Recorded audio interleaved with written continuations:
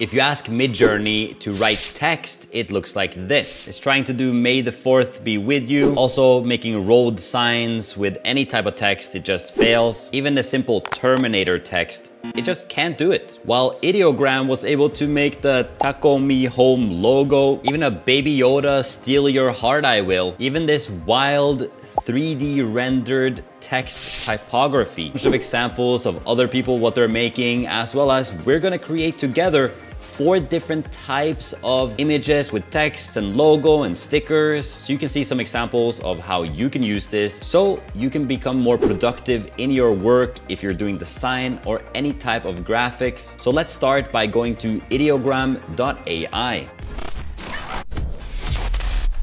And here you can see that we can sign up with Google now. Before, you needed to have a special access code that somebody would give you, but now just sign up with Google and let's get inside. This is how it looks like straight off the bat on the trending page, and you can literally see Black Friday text here. Let's just take a look at some of these examples. I love that when the text is actually correct, you can get such different designs and really think in a different level. We're also going to test it against Midjourney because obviously there are going to be some limitations that Midjourney is going to be better at this, while Ideogram is definitely the winner in text. Let's click on the top tab and see what other things we can get. This is what they got with Calm Down. It's free 3D render, and they actually get multiple iterations as well. You can see many of them didn't even have text, but this one turned out perfectly. We're gonna create some of ourselves. Whoa, look at this logo. The 3D logo is handwritten text of Ink Attack in black and red pictures, printing 3D render in the form of the Netflix logo photo. Damn, that's such a cool logo design. They got this one correct as well, Netflix, but the other ones not so much. Vacation I will take. It actually managed to do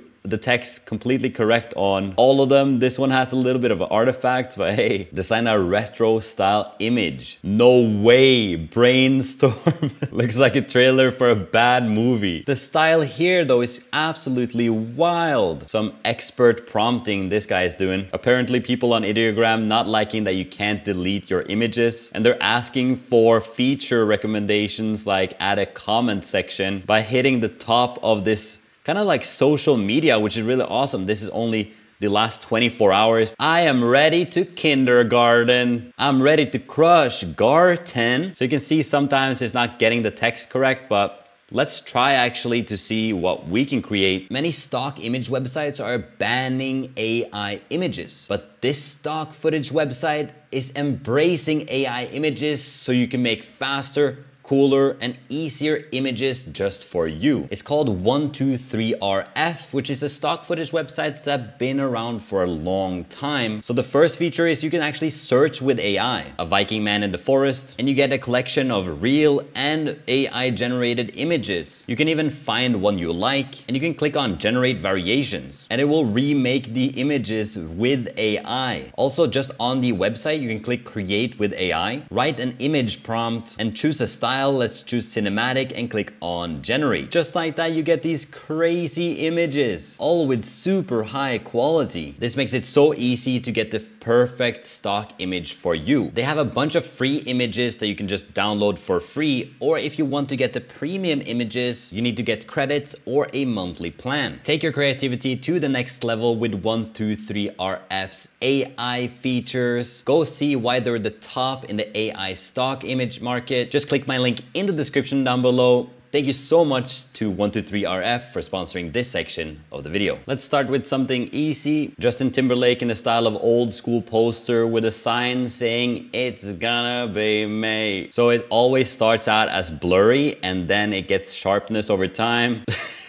We got homeless Justin Timberlake, it's gonna be May. This guy on the right, it's gonna won't be May. One of the cool features is you can actually go into the one you like and you can click the remix button to continue down that path. So let's try that. We can also click on these styles like poster. Maybe you should add that as a tag and generate. Okay, we're getting into the deep dark depths of hell. If you print this poster out and have it on your wall, I commend you for it. Let's try Terminator with the text I'll be back. I'm not sure why we got the cat maybe not safe, and the text here also not really working well. So let's refine the prompt a little bit. Right away, some cool iterations. Let's try the first one and let's try to remix it. Let's try clicking on the poster again and generate. It's actually really fast at generating the images. These iterations also really cool. I can definitely see how this can be used in movies or any type of poster really. Let's try more in 3D space. So here's the new prompt. We're gonna click on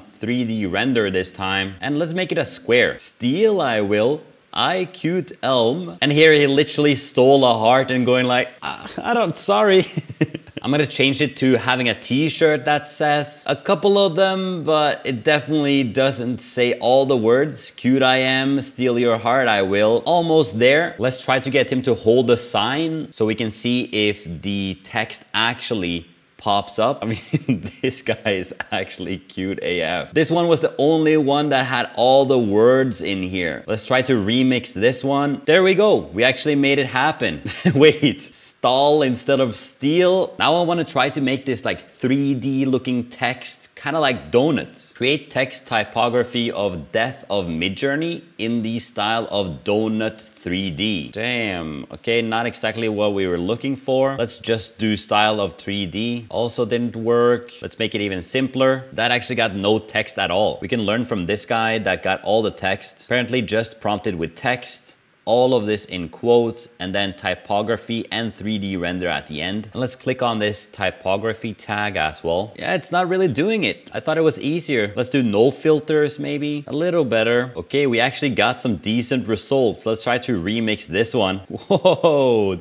Damn, this text looks insane. Let me actually try to go deeper. Remix this one. Once again, it just gets way better once you start remixing. I'm gonna go another level. Yeah, I think all of these look really good. Yeah, one of these are definitely going into the thumbnail. So here are all the generations that we made with Death of Midjourney. And if I click on download, they're about 99 kilobytes. So they're quite low resolution. You might have to upscale them. Now, I know you guys are gonna use this for logo design and maybe even stickers to sell on Etsy to do your side hustle. So let's see if it does well at logos. Logo design of a taco restaurant with text, taco me home. All right, not bad, pretty minimalistic. Yeah, this one on the right could definitely work. Let's try to remix that one. Easy, we got 3 kind of bad ones, but this one could easily be a logo. That's impressive. Let's do a detailed t-shirt logo design with dog pug with the text, carry me please. There's no way right off the bat. A little businessman pug right there. If we remix this one, yeah, you just get way better designs. Let's do one more for the sticker boys out there. Detailed sticker logo of a T-Rex holding toilet paper with the text, oh crap. Yeah, maybe not. Okay, we got a couple of ones saying scratch my back. These are cute sticker logos because T-Rex got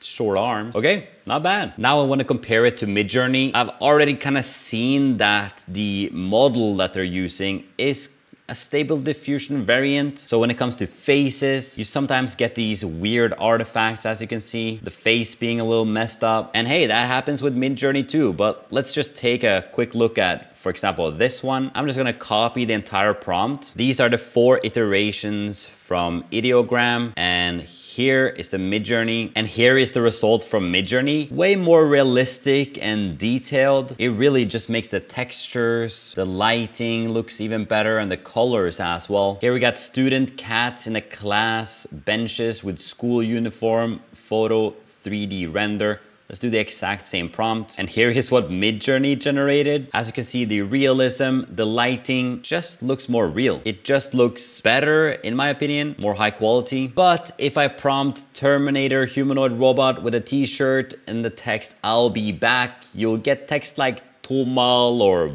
Bobum. And a road sign with the text, road work ahead, you get just gibberish. So yes, I'll say Midjourney is the best for image generation, but Ideogram takes the #1 spot for text generation. And if you're wondering where Ideogram came from, they was founded by former Google Brain researchers. They launched with 16.5 million. They have a bunch of investors from AX Ventures, Golden Ventures, even Andre Karpathy is down here. That makes it sound way more legit. I just love to see the technology getting better. Thank you so much for watching. If you want to get into automating your work with AI, check out the Patreon in the description down below. And if you want to keep watching our videos, click the next video on the screen right now. I'll see you in the next one. Peace.